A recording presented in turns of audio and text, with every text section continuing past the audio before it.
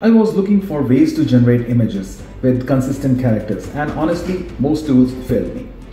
ChatGPT, Dolly, you name it, they just couldn't keep the character consistent. But then Google dropped Gemini 2.5 Flash image, also known as Nano-Banana.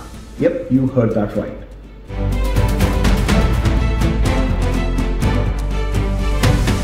Now, nothing fruity here. The name came from anonymous testing on LM Arena, a crowdsourced benchmarking site. Google secretly submitted the model and testers noticed banana showing up in the top results, so they started calling it Nano-Banana. The nickname went viral, and when Google officially launched Gemini 2.5 Flash image, the name had already stuck. Even Sundar Pichai dropped 3 banana emojis online. Crazy, right? Okay, enough banana talk. Let's get to the exciting stuff. Gemini 2.5 Flash image is available right now on Gemini API and Google AI Studio, and you can generate an image for just 3.9 cents. So I logged into aistudio.google.com, clicked the try Nano-Banana, uploaded my photo and typed the prompt. Take me to a beach in Bermuda, clear skies, beautiful blue water, a cruise ship in background, and I'm holding bottle of beer. I wish.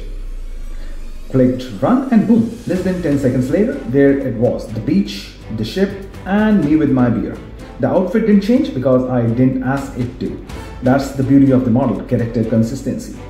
Just a tiny variation on the face, which is easy to ignore, I guess.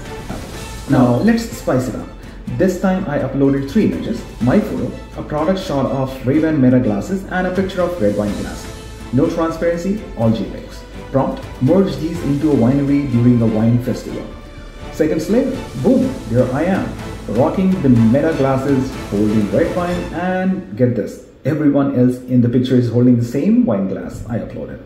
But the model gave me a huge smile and made me the tallest guy in the entire winery.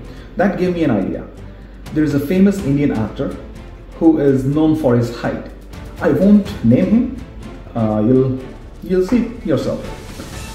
I asked the model to place me beside him, and there it is, me sipping wine next to this celebrity. Fun, right?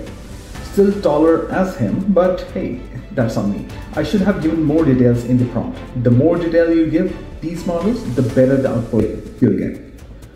Time for a wardrobe change. I asked for a colorful Hawaiian shirt with matching linen shorts and a poolside background. And wow, it nailed it. Outfit looks realistic, smiles even wider. But since I didn't ask it to remove the celebrity, guess what? He's still standing around by the pool. So I told, remove the celebrity, and now it's just me, poolside with the widest grin possible. This was such a fun test. In my next video, I'll show you how to use the API instead of AI Studio. Don't miss it. If you enjoyed this walkthrough, hit like, drop a comment, and subscribe for more AI experiments. Bye for now.